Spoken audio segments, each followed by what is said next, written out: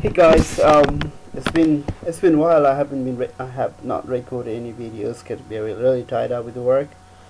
Anyway, today what I have decided to do is I would like to show you, basically just explain to you how to write very something like this. How to write basic Captcha images. This thing is called, a lot of, you might have noticed in a lot of websites something like this. This is to prevent a lot of spam coming into your website. So basically you have basic form collection form and stuff. You would like to your real human beings to submit this data instead of automated spam or maybe bogus data coming in. So it's always good practice to have some sort of spam integrated into your form, especially if the form is external facing. I mean, like, not internet sites, right? So I thought about, of course there is a lot of built-in Captcha images that you can integrate from Google's and all those things. But you can, of course, you just for fun, you can write yourself too. No, it's not a lot of work. So that's what I'm going to show you. So how to write something like this. And usually this is very simple one. You usually would like to make it kind of like a jagged or kind of like not clear text, so that it couldn't be easily broken. But that is still, I have a lot of things to be done on this one, but this is just beginning. Okay, the first thing first, and so how you want to render this dynamically generated image, right, in ASP.NET MVC5. There's a couple of things, but even before that, let me first show you how this application works. This, even though this is part of my really complicated project that I'm working on, but I'm going to show you only the Captcha portion of the functionality. In terms of technology, it's using ASP.NET MVC5 and NTD framework and SQL Server in the backend database. Okay, let's go ahead and try to submit some data. Test Mary Amanda S. Smith, blah blah blah, some telephone number somewhere. Say Amanda. Some password, bogus passwords. Of course, all these are bogus data. Oh, whatever.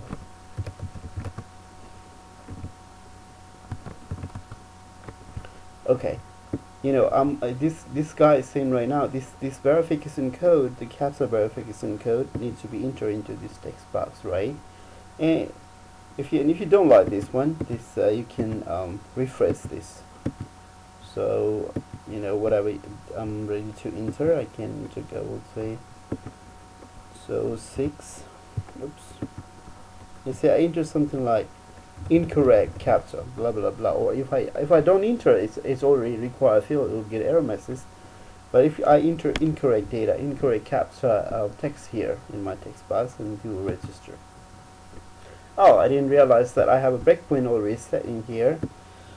So I'll show you the Captcha code later, but so basically I have, it goes into a session based on this name and grab the value.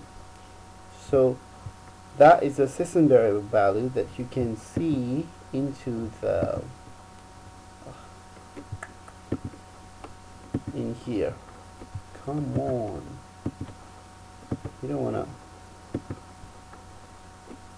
Okay, yeah, this one.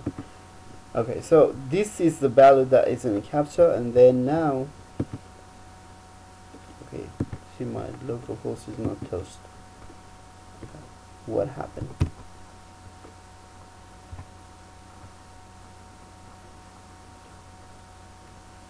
Localhost is not responding. Let me go ahead and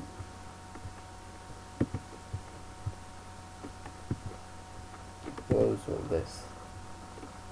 Oh.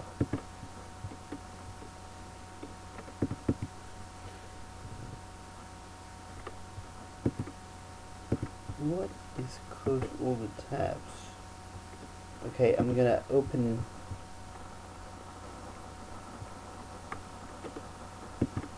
Okay, let me get rid of this breakpoint here. Let me try to show you.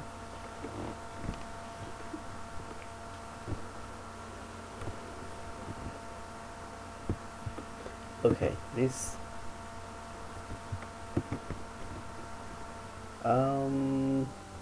Jill11 Jill, I have Jill already in my system, so it might get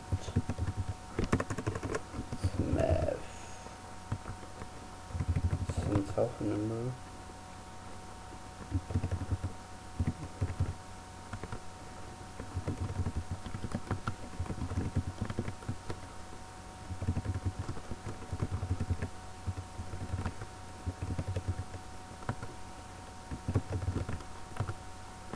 Okay, I come in here and then they say I enter something that is not correct, okay? And I say, so what happens here is the verification code didn't match. Please enter valid verification code. That's the error message coming out from my controller. I'll show you that code later. And let's say now, I will come in here, because on every refresh of the page there's a new code is rendered. So I'm going to ECM QQY18,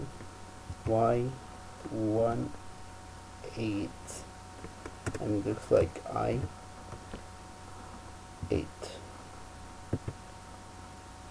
Oh, because the password field in refresh. Okay.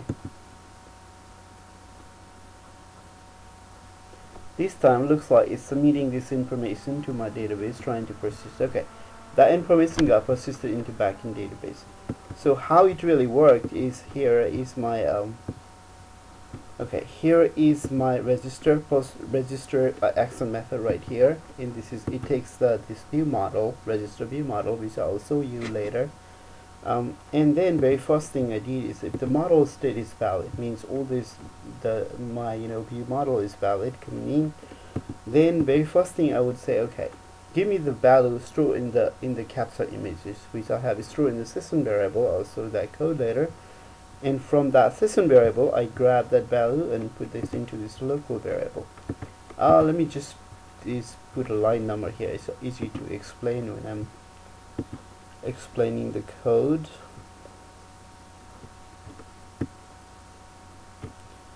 Text editor, the feature, sub, general, 9 numbers.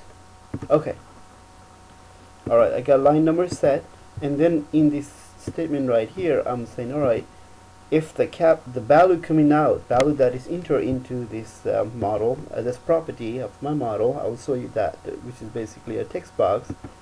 Captcha verification code is different than the one what is currently stored in the system variable. Then you know what? That's that means the user didn't really enter the correct Captcha code. So basically, you display the error message and return the view. You will stay in the same view. Otherwise, all my model state is valid. I grab all the information and persist this information that the user enter into backend database. That is basically that is all. But of course, then how.